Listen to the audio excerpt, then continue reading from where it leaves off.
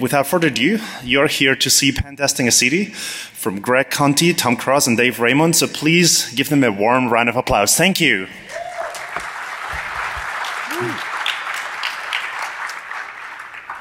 And we'd like to thank SimCity Godzilla as well for his help.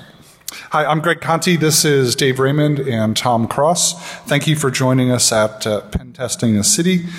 Before we get started, we're here as free citizens. We don't represent any employers. We're also not lawyers. And please, if you're going to pen test anything, especially a city, please talk to your lawyer first.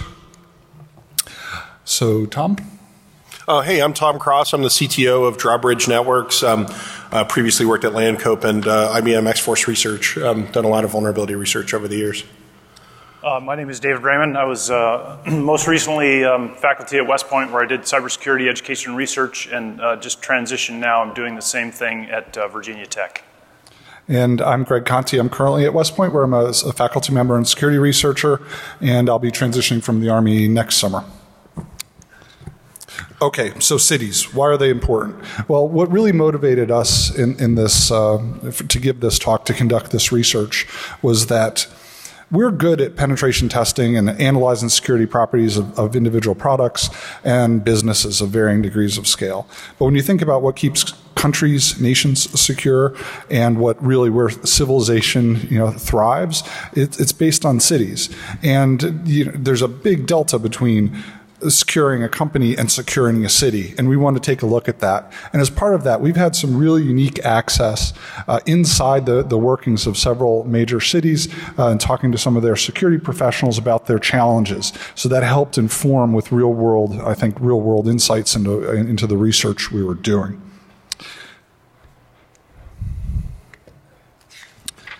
Yeah, and when you think about cities, they're microcosms of nations, really, to explore best practices. So if we can start figuring out how to scale from the techniques and strategies that will allow us to go from pen testing a large company, to pen testing a city, then we can start thinking about how to secure nations. That was the idea, and if we can figure out those insights, then maybe perhaps they'll generalize, not just in the United States, but we can figure out how then to pass this around to other cities, share the results. Well, you think about the thin veneer of civilization, right? It doesn't take much to tip over civilization, and it's hard enough to keep things working without there being an adversary. You think of 2 inches of snow and a bad weather call or two down in Atlanta paralyzed the city. You can think the New York City blackout that caused rioting, the earthquakes, and it goes on and on. So, Dave, you had an example for Baltimore. So, one thing we'll be talking about is the potential for cascading failures when a failure in one infrastructure causes cascading failures in other infrastructures. One good example is from 2001, when a commuter train derailed in a train tunnel in Baltimore. And of course, it caused the expected delays in commuter train traffic and in automobile traffic in the surrounding area. What also happened during that derailment was a water main was broken, and it caused localized flooding, which flooded power substations and caused power to go out for most of the city for about a day. What happened was there was a small fire associated with the derailment, and it severed fiber optic cables that really controlled communication between some major companies on the eastern seaboard, so it caused disruption in network communications all the way from New York City down into Washington, D.C. So here's an example of a fairly localized event that can cause cascading failures really throughout the infrastructure sectors. And as another example, we're thinking about scenarios like that are happening by accident. Well, we've had throughout the last few years, or really many years, the InfoSec community's done some great research and provided point cases on vulnerabilities in cities. And one of my favorite stories, I don't know if I'd call him a hacker, not a vulnerability researcher presenting at a conference, but a teenager in 2008 developed, basically hacked the tram system using a modified television remote control and derailed a train in his hometown in Poland.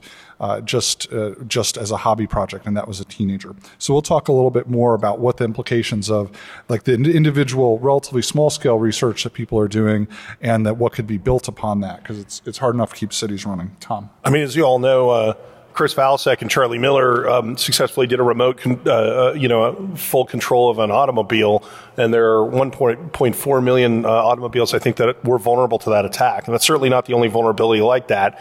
And so if you can cause that sort of cascading failure with a derailed train, imagine what you could do with a well-placed sport utility vehicle. A lot of the scenarios that for years we've sort of dismissed as maybe science fiction scenarios or risks that were sort of overblown, we're now getting into a point in time where those things are becoming more and more realistic. So one good place for us to start is to just think about what we mean by the term city. And turns out, even though we all have sort of an intuitive understanding of what a city is, it's fairly difficult to define.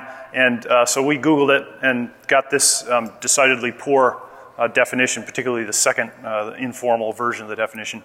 A little more digging led to some pretty good attributes, things that you could use to describe a city. And really, a city is, as we think of it, as a large town, municipal area. It could also be a tribal area. There are sort of different versions of what a city might be, but for our purposes, a city has to, for it to be something that we're concerned about, it has large-scale network infrastructure composed of probably critical infrastructure, non-critical infrastructure, maybe many businesses, and then some sort of a municipal network architecture.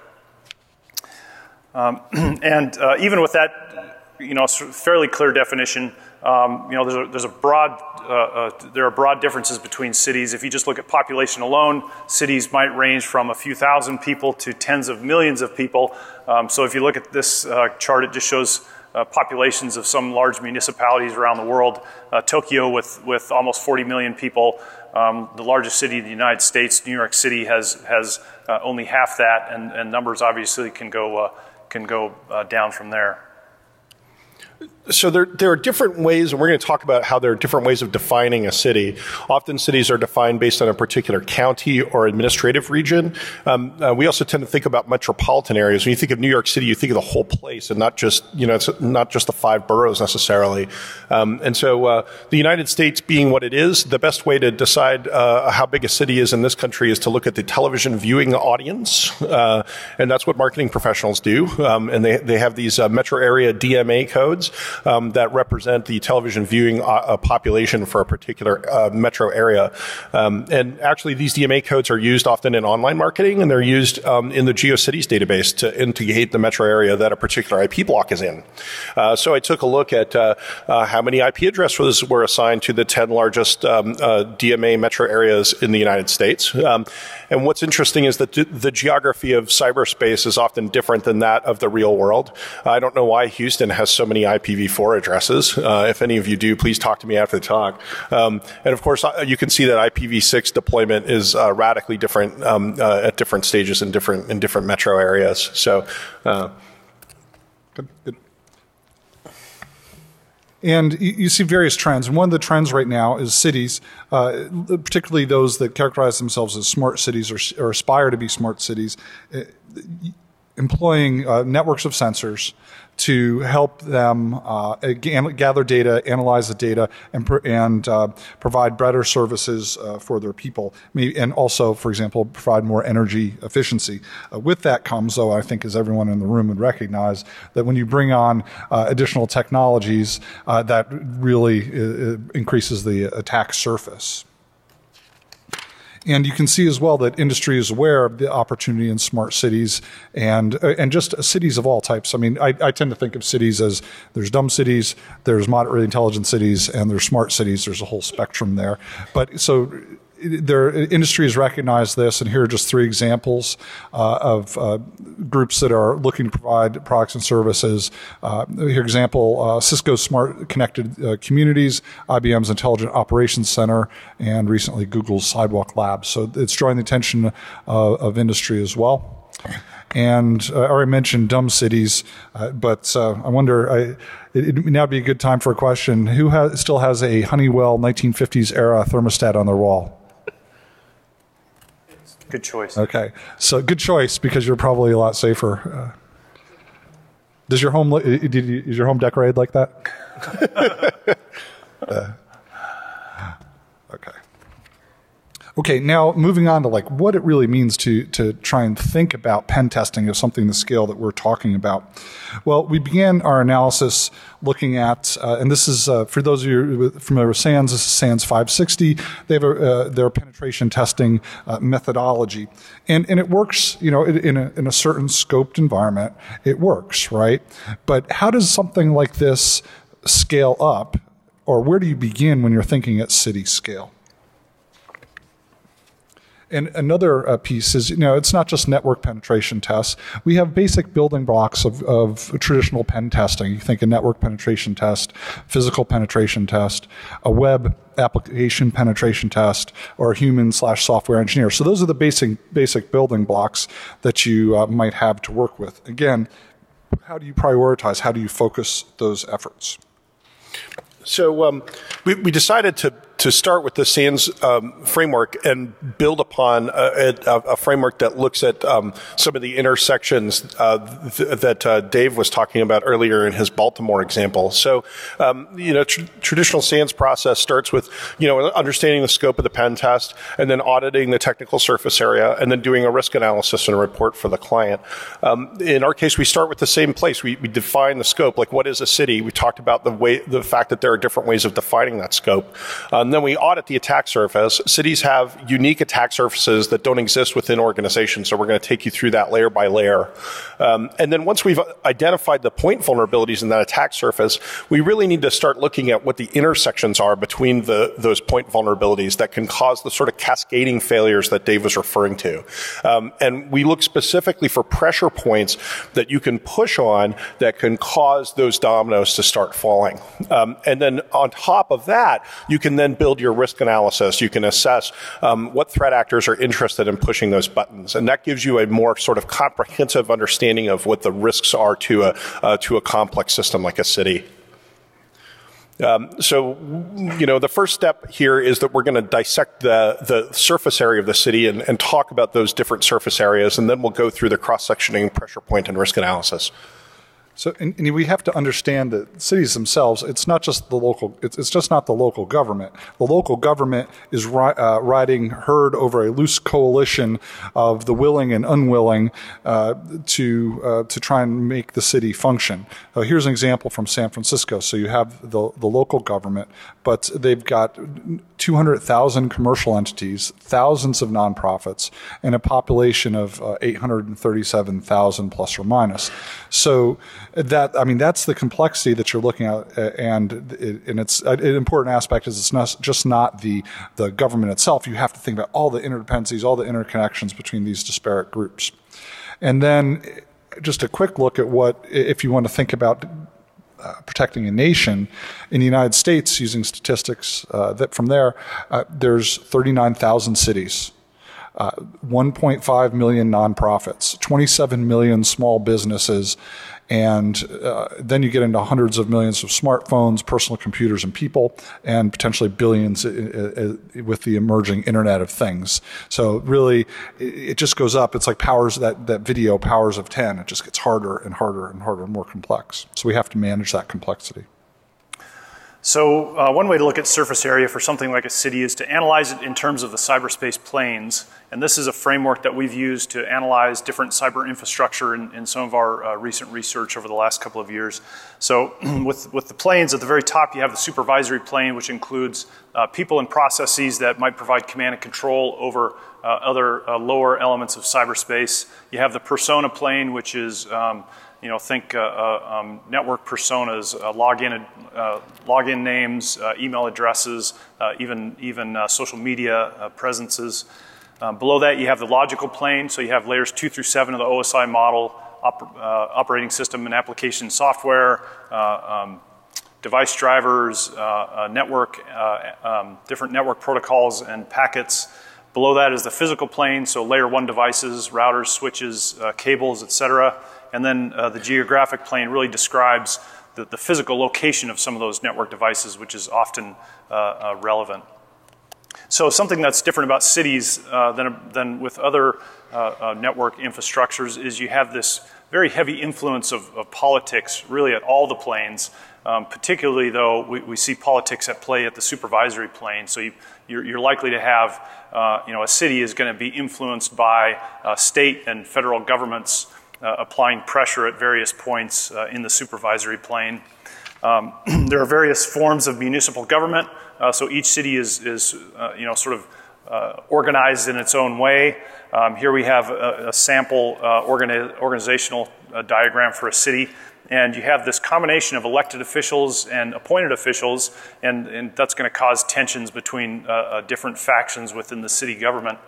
Here, this picture shows a city manager, a council manager style of municipal government. And in this picture, the police chief, reports through the city manager to the city council. You can imagine, though, in a city that has a particularly strong police force, for example, that the police chief really may sort of own his own little fiefdom and doesn't feel like he reports to anybody, even though the organizational chart, shows him beholden to the city manager.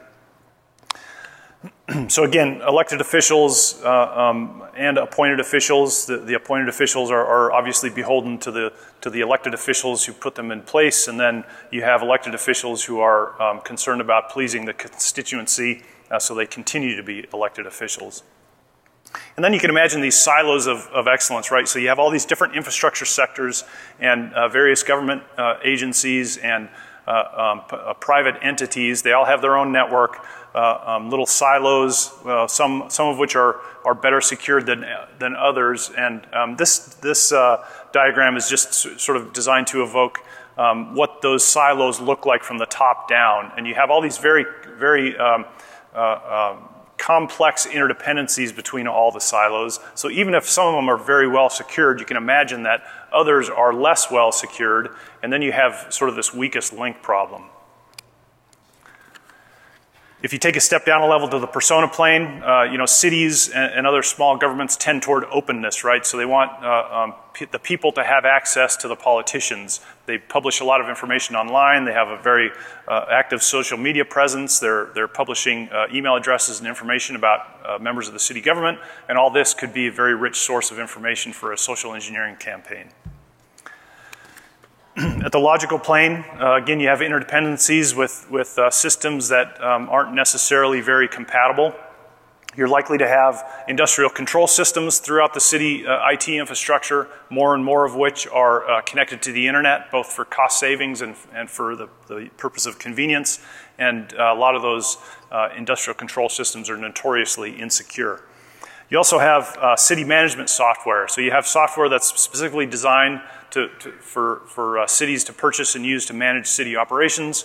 That's a software that has a fairly small user base, purchased by organizations that probably don't have big budgets. And it would be interesting, I think, to do a vulnerability assessment of some of this city management software. One example is the IBM Intelligent Operations Center. So here you have this tool that can be used to view city conditions, used to analyze citizens' social media sentiments. Really, it's sort of like a real-world, Sim City playing out in real time right in front of you. So a typical part of a pen test at the logical plane is to do a port scan. And so we figured we'd take a look at what services some of the major cities in the United States are running. Most of the major cities in the United States, it turns out, have provider-independent IP address spaces. And so it's pretty easy to find out what the range of IPs that the city government is using and take a look at what's in those IP address spaces. Sometimes city governments will have a website that's just running within that IP range. In other cases, consistently we found that there'll be some sort of, if they're using Akamai or some sort of hosting service for their website, that they'll have like a web app behind that website that's doing something like letting people pay traffic tickets or some other bureaucratic city process, and the web app will be hosted on a machine that's in the provider independent space. So once you've got one IP in the space, you can go to the errand database and get get the whole IP block and see the entire IP address range for a given city. Oh, I have the clicker now. So this is a chart that shows you the TCP/IP services that are hosted on the internet by the 10 largest, by the city governments of the 10 largest metro areas in the United States. This data came from the Shodan database. So of course there's banner information and other things along with that data, and there's some pretty interesting stuff when you drill into the details. At the low end, of course, we expect to see lots of web servers. One of these cities has an IBM mainframe that's serving as an FTP server on the open internet. There's lots of off-brand SSH daemons, and there are a number of legacy web servers, a few instances of IIS version 6, which either runs on Windows XP or Windows 2003, which is still supported as a server OS, I think. And then, I found a number of Netscape Enterprise Server version 6.0, which was released in 2001. Moving up the chain, we expect to see VPN endpoints. That's, something we would anticipate finding. But there are other things we were surprised to see, like a printer, a directory server, a number of databases, some Windows PowerShell ports. In the case of Washington, D.C., there were a number of services over port 10,000 that we decided not to include in this chart because it just made the chart too much of an eye chart. But those ports included some ports associated with a video conferencing system. Drilling down from the logical plane to the physical plane, cities have a really interesting physical plane, particularly from a wireless perspective. The cities have traditionally used wireless to communicate with and to coordinate operations across a large physical area. They've got, police and other emergency services. They've got maintenance people, garbage trucks, et cetera. All these people communicate over wireless networks. A lot of this stuff is becoming computerized. There are wireless emergency coordination and broadcast systems. And then these smart cities initiatives are bringing a whole bunch of new technology online. Often it's either in the 2.5 gigahertz or 5.4 gigahertz bands. And a lot of this stuff is getting deployed, without encryption or with encryption that is very poorly architected. There's a really interesting wireless spectrum analysis problem associated with pen testing a city. At the same time, we're kind of seeing this renaissance in terms of tools that are available to people in our community that enable us to audit the wireless spectrum. I went out and spent $20 and got this little USB key that enables me to do spectrum analysis up to 1.6 gigahertz using an app on my Android phone. So that's really awesome. And in fact, there's a whole lot of people playing with this at DEF CON in the wireless village. There's sort of this renaissance happening where on the one hand, we're seeing all this smart city infrastructure get deployed with all these wireless protocols that are interesting. And we as a community are getting a bunch of new tools that enable us to investigate and research and hack that stuff. So, I think there's going to be lots of interesting developments over time in this area. Below the physical plane, we have the geographic plane. The geographic plane is relevant in the context of cities for two reasons. The first is that you may have to deploy something in a particular location because that's where the city is. It's not your fault that hundreds of years ago people decided to settle in a tsunami subduction zone. That happens to be where you are, and you're going to have your computers there, even though you would rather put them up in the hills where they're safer. So that's a challenge that cities have to contend with. The second issue is that when you think about pen testing a corporation, usually they have property that you can't trespass on, and all of their infrastructure is inside that property. So from the outside, you have some physical access challenges. But we live inside of cities, and we have to be allowed into them. And the infrastructure is kind of built up around us in a city. And that means that we can get physical access to it in ways that sometimes we can't when we're looking at sort of a corporate infrastructure. And so that's relevant, and it leads to threat models and attacks that don't necessarily exist for most organizations. So with respect to the sort of point vulnerabilities that exist in these systems, there's been a ton of research that's been presented on this stage and at DEF CON over the years and at other HackerCons that demonstrate point vulnerabilities in systems that are popular in cities. A couple prominent examples, Cesar Carruto's excellent research last year on hacking traffic lights. So there are these traffic lights that communicate with vehicle sensors over a wireless protocol that has no encryption. And so you can spoof the messages and turn the lights on and off. He's also looked at smart street lamps. There was a talk on bad wireless encryption for municipal surveillance systems, so that you can get access to cameras or turn on these things have speakers that allow you to talk to people. So you can talk to people who are around the cameras. There was a really good talk at Black Hat Europe a couple years ago where these guys got a smart meter off their house, and it used a wireless mesh network to communicate. And it was the encryption was done with a fixed AES key that was stored in the EEPROM. And so they were able to get dump the EEPROM and get the AES key out. And using that key, they could send messages to everyone's house, turning the power off. So there's tons of vulnerabilities that have been discussed at these conferences over the years that you're going to find when you audit real cities, and increasingly as some of this new technology gets deployed. So once you've looked at the surface area and you understand the point vulnerabilities, we got to get to the next step, which is I think unique to these really complicated infrastructures, where we need to consider the intersections between all of those vulnerable components and try to figure out where we could have a problem with a domino effect.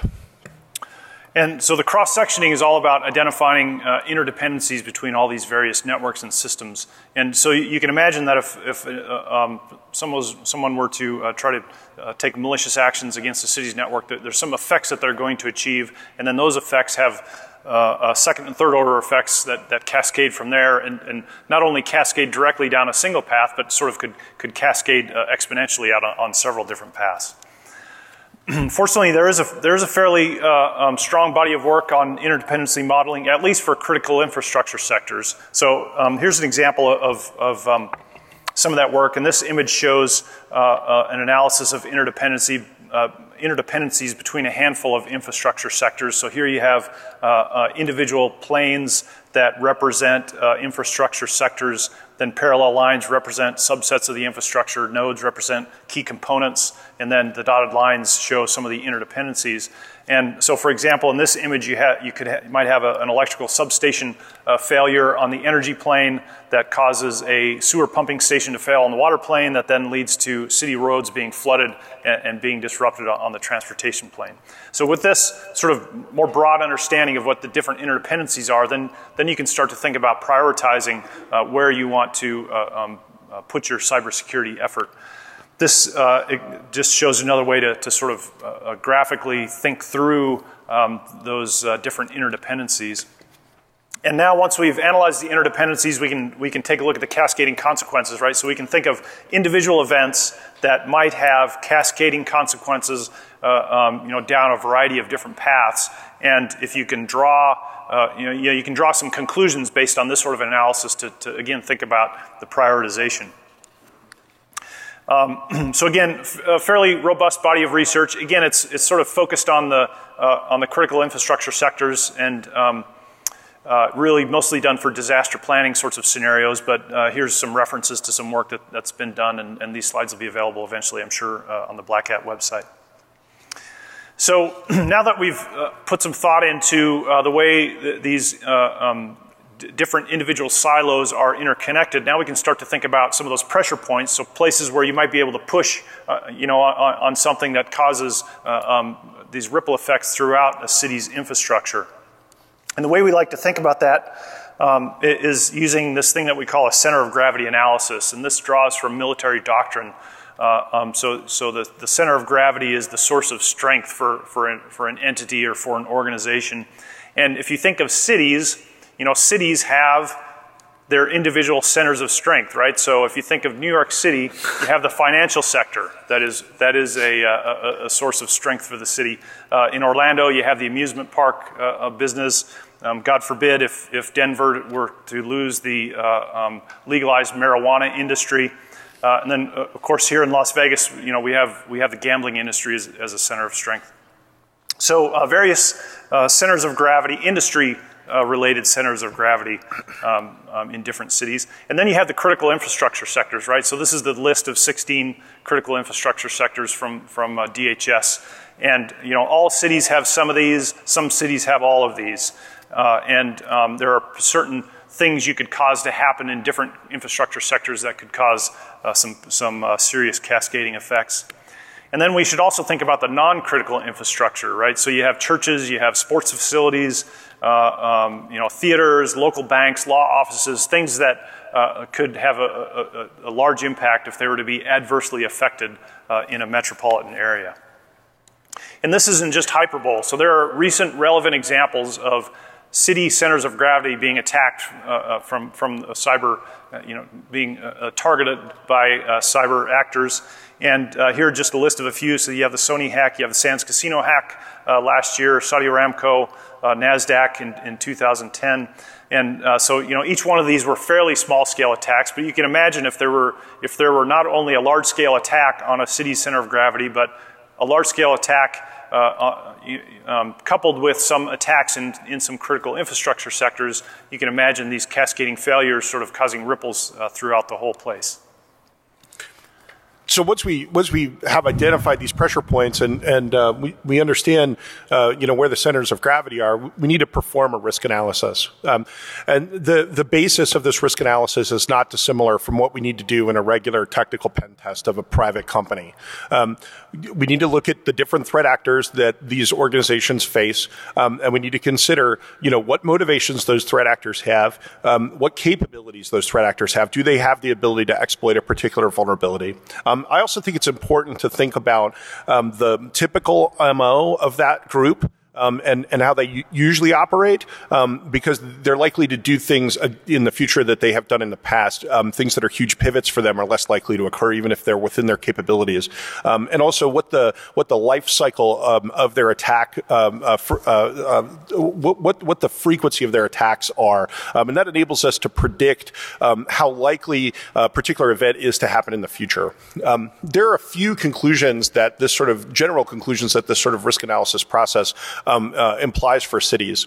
The first is that you can be a small city that's kind of out in the middle of nowhere, and kind of think of yourself as off the beaten path, and still be a target internationally for computer attacks, because on the internet everything is just as connected, and so you're just as accessible as Los Angeles from a computer perspective, and so that's something that sometimes catches people off guard.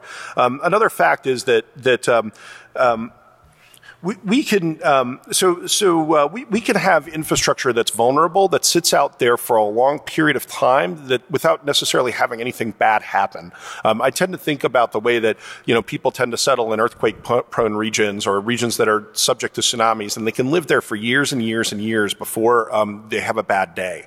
And when you think of we know that there's lots of security issues with water treatment plants, for example. There's lots of, if you look at ICS CERT, they've reported that there's lots of problems with those systems being directly connected to the internet. We know those systems have security vulnerabilities. People in this community have talked about it for years. But the problem is that no one cares. Financially motivated attackers are not interested in attacking, water treatment facilities. Maybe there's a ransomware scenario, but it would be a lot of work for them to get that software and set it up themselves and find, a good attack scenario that they could reproduce against people. And so they just don't bother. They've got other MOs. They've got other things that they're doing to generate money. And so those things can sit out there for a long time without something bad happening to them. But a nation state has the ability to get access to that software, has the ability to find out, come up with an attack scenario against it, may have a motivation to do so. And nation states operate on a different time scale. And so it's not something that's going to happen next week. It's not something that's going to happen next year. But it is something that may happen eventually. And so, I think that the problem is that the longer time goes on, the higher the probability of these events kind of occurring. I want to make one other observation about this, and that is that, when I think of the cross-section and pressure point analysis that Dave just took us through, I really think about the OPM breach. And what I'm about to say here, is a personal comment that may or may not reflect the opinions of my co-presenters. That particular data set is obviously a data set. The compromise of that data set is something that has widespread implications for the federal government in the United States. It is a pressure point that is having cascading effects. And we know that there are threat actors out there that have a regular attack life cycle who target identity caches. We've had multiple identity caches stolen from all kinds of different organizations by sophisticated threat actors over time. And so when you consider the sort of analysis that we're talking about, the idea that particular data set would have been targeted is a pretty predictable thing. The question is, who is looking at the federal government of the United States across the board and asking, what are the pressure points, what are the centers of gravity that could have widespread consequences, and who's responsible for prioritizing those things? A lot of people are satisfied that the bureaucrat who was responsible for operating that agency resigned and has been replaced with a different Washington bureaucrat. But I don't personally find that it to be satisfactory. I don't think that solves the problem that we have, which is a systemic risk problem that exists at a different level of abstraction. Moving on from my personal editorial opinions, what do we need to do to solve this problem? It's obviously a very complicated problem.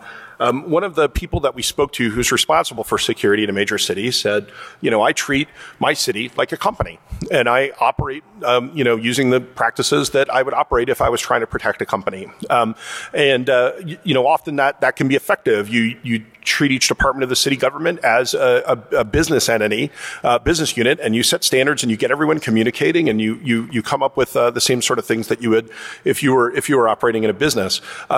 There are, however, differences, and at particular scales, those differences can have a bigger effect. The one key difference, which Dave talked about, is the fact that you are operated by politicians who have a tendency to get reelected or not get reelected.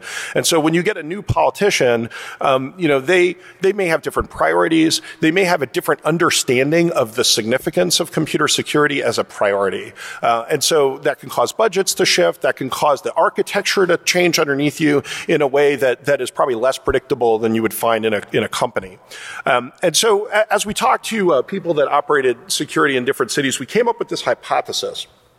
And that is that there might be a sweet spot where, if you're too small and you're too remote, chances are you have a lot of difficulty recruiting and training people that know things about computer security.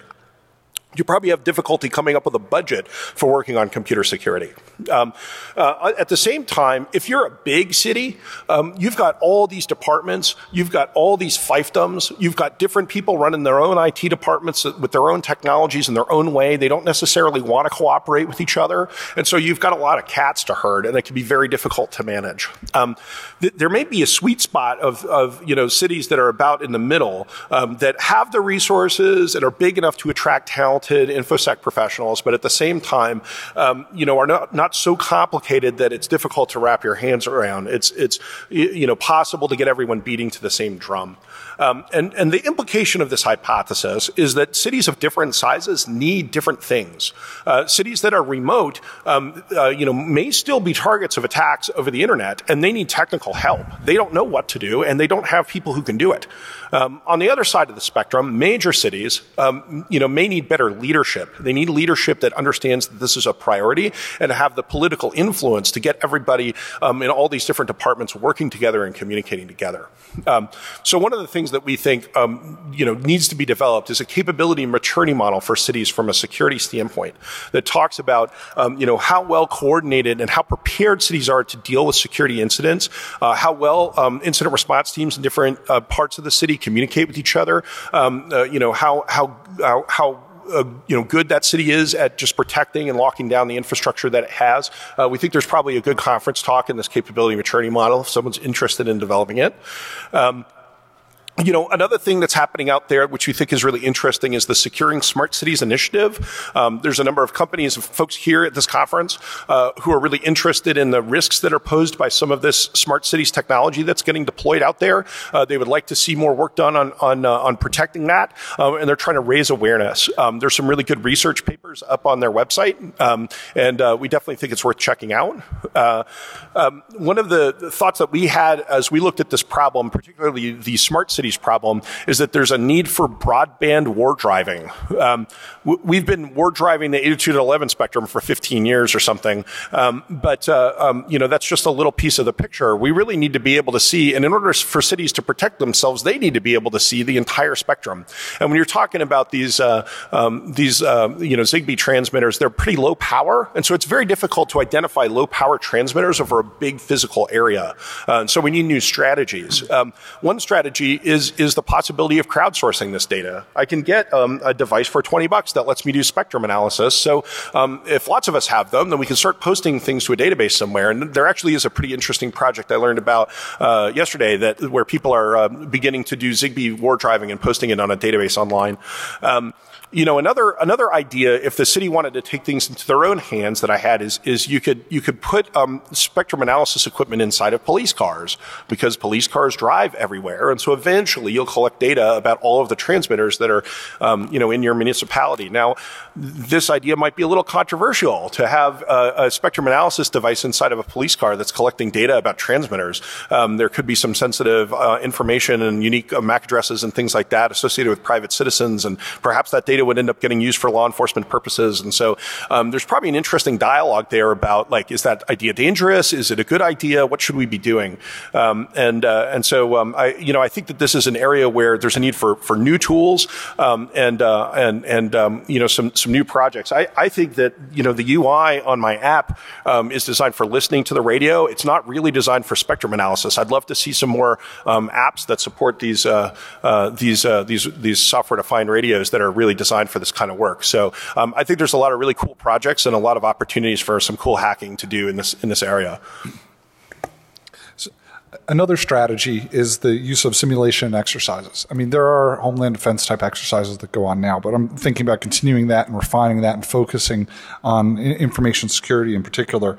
And I particularly like the idea of combining it with some physical or physical manifestation of the results. So when you have these exercises, and they can be lightweight, they can be something like a communications exercise that just tells people who to call in certain circumstances, and they practice those, all the way down to very deep dive exercises, perhaps from the packet level up.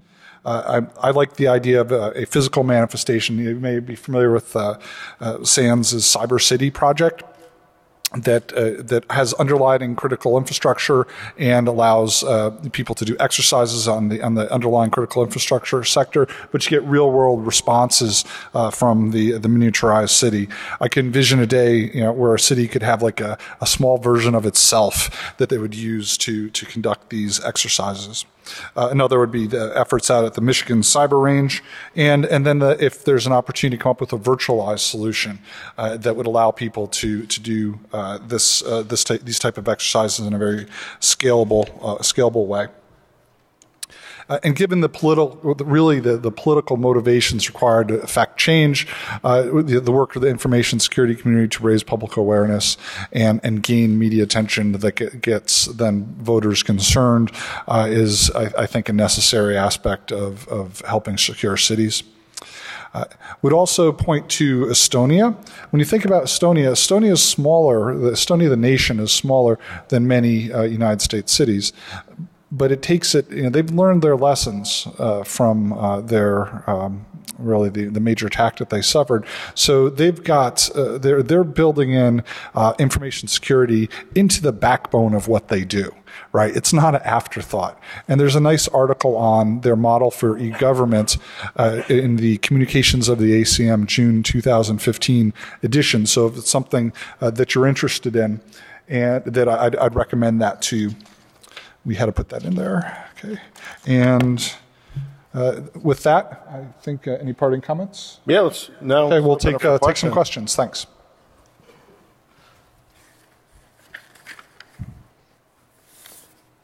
Is there a microphone? microphones. I don't know. Someone's got their hand raised. It's really hard for us to see, so just go ahead. So when you first started the presentation, it seemed like it was something you've actually embarked on. And it kind of seemed like it was more of a theoretical idea. Is it something you've been commissioned, you started looking at in depth, and maybe you've been commissioned by a city, perhaps, to start looking at their infrastructure, or is this theoretical? So what we've done is we're really not at liberty to discuss the specific cities. It's kind of a standard practice, right? But we've worked with several large cities and have been helping them design. So basically talked about with their problems, helping them design the exercises, kind of a top-down approach.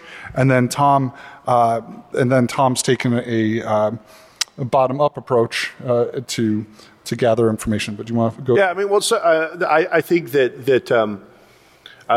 let's put it this way. Different cities are at different levels of sophistication with respect to this. So we did a couple of the cities that we were talking to were trying to look at like doing across the board pen testing, or they had just begun to do so. And so like really what we're trying to do is provide a framework for people to organize that work and to think about what they need to do. So I guess I might be the next to ask a question. Just kind of a brief one, and I don't want this to come across the wrong way, but with the idea of, out of EMS, telecom, trash collection, especially trash collection because they drive everywhere, out of all the different entities within a city that drive all over the place, you selected police. Man, what's wrong with you? We did have this internal discussion. Tom, would you like to field that question? I don't know. It's what occurred to me. I like garbage trucks. Garbage trucks is a good one. They go That's what came to my mind, too. Garbage trucks are not always municipal. Some people have private garbage collection. That's a good point. I don't know, whatever. Yeah, I think that there are interesting controversial questions that raises, and I think it's an interesting discussion, which I'd be happy to have over beer once this is over. Right, cool. If you're buying. With regard to crowdsourcing, the spectrum analysis, the war driving, what's your experience and expectation of the municipal response to that? In some jurisdictions, it's illegal. Right. I mean, so it goes back to the comment that I made that